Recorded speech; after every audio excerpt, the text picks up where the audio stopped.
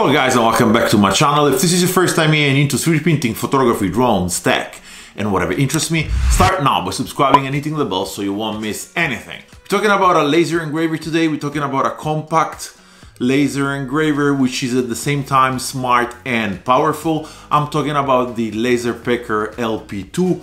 It's compact, as I said, and it's amazing. Let's roll the intro and let's talk about it.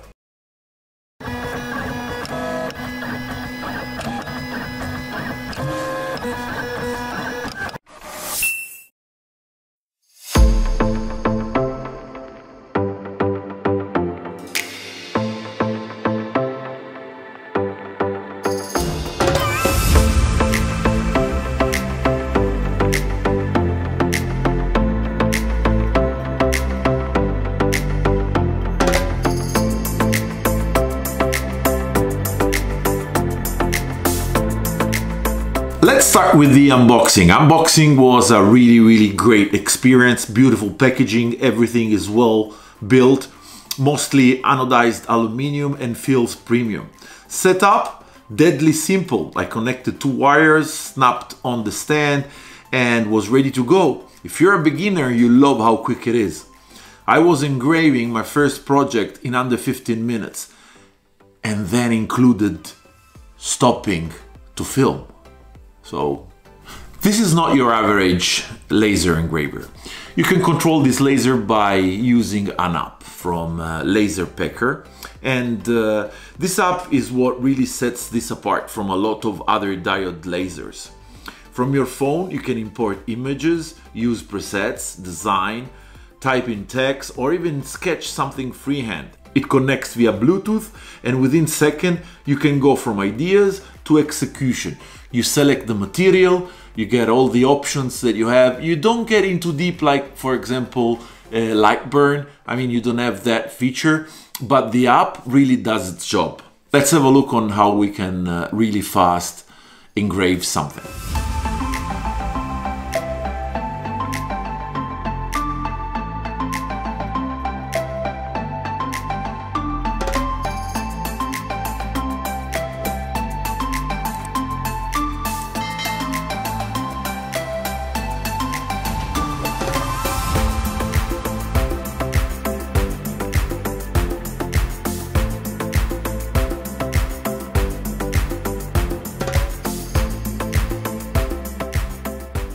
The main difference between this laser and the other lasers that I've reviewed in the past is that it doesn't have axis and it doesn't move.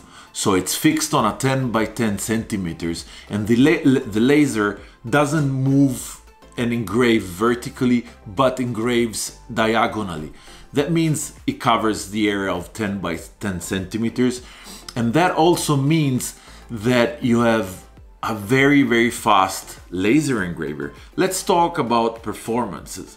I tested this on birch plywood, MDF, cork, leather, stoned, and even painted glass. Some materials took a bit of tweaking, especially for photo styles image, but overall results were solid.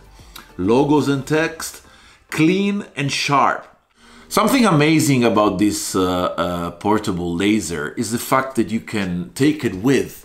I mean, you can detach it from the base. I mean, I don't have it, but it comes with a battery pack. I have to be connected to the power, but with this one you can even go and engrave on wood outside, and that's something I have in plan of doing as soon as the battery pack will arrive. I've ordered it and it's gonna come really soon, but that's something more that you can do and you cannot do with a regular laser. Another feature that I loved is that it comes with this roller board. The roller board basically can do two things. The first one is allowing you to engrave on, I don't know, water bottles or pans and whatever is round, and on a glass. I tried to engrave on a glass. Of course, I needed a little bit of tweaking. I painted it with a brown pencil on and engraved on top, and then cleaned it with isopropyl alcohol. the design stayed there. I tried to do my logo. I did it first, I inverted the direction, but anyway, it works. I also engraved an aluminum bottle, like water bottle, and the results you can see are amazing. But not only that, you can also extend the engraving area by transforming this roller platform into basically wheels for your laser engraver.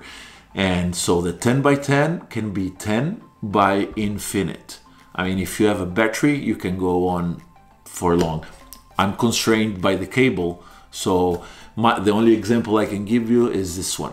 So let's dive into some of the prints. As I already mentioned, this is an aluminum ID card that I engraved. And as you can see, QR code and engraving came out brilliantly. I mean, this is a test I always do with my lasers. I try to understand how long it takes to do this, both sides, and with a regular laser, this takes usually 10 or 15 minutes. With the LaserPecker LP2, it took like 3 minutes for one side and 2 minutes for the other side. So that's the convenience of having a fixed laser that goes, even if the area is small, it's like fast, really fast compared to the other ones. And at the same time, power is not diminishing. I mean, this is a piece of metal that was sent with the laser, and as you can see, it did its job, and it did it brilliantly. Something else I would like to show you is this spatula. I always do spatula test. The spatula came out marvelously. I don't want to get into detail and explain how to focus the laser. I mean, it's like pretty easy. If this is put on, this is the point that has to lean on the object. It comes with this beautiful like cover and laser protector, like for your eyes, and at the same time some kind of ventilation. I must say I didn't see a lot of smoke while engraving, even though I was engraving plywood and starch wood. As you can see, it's like pretty detailed. That's a LaserPecker logo. This is a UN logo that I engraved. And I'm gonna show you something else. Hold on. As I was telling you before, this is a bottle that I had, and I wanted to engrave my logo. And as you can see, it looks professional. I mean, it looks like somebody created this and then sold it. I mean, my logo look really professional. So I'm pretty stoked with this laser, and I think it will become my desktop laser for good now, because I mean, I'm using it a lot. I'm literally forgetting what I'm using it for, because it became part of my daily routine. Okay, we talked about all the beautiful things.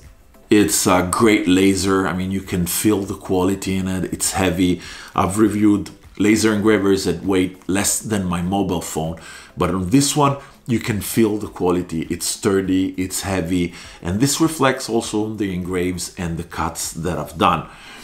Talking about drawbacks, the only two drawbacks I can see is the fact that it doesn't talk to Lightburn or any other software on the computer. On a Mac, I was able to download LaserPecker app for Mac. It worked, and I connected through that and it went perfectly. I actually used Bluetooth from my Mac to this, and it worked fine.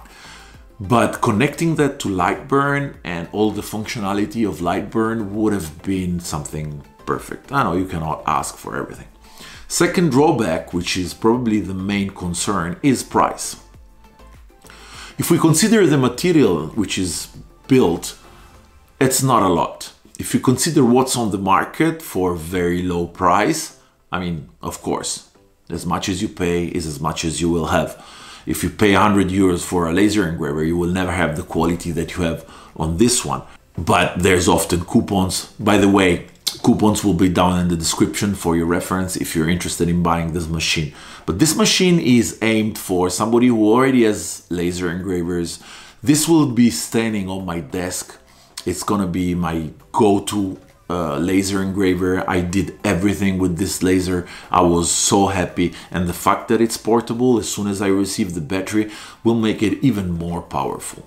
So take your consideration. It's maybe not your first laser, but probably your second or third when you start using it a lot. That was all for today, guys. I really hope you enjoyed the video. Smash the like button if you did, subscribe if you're not yet subscribed, and I'll see you guys on the next video.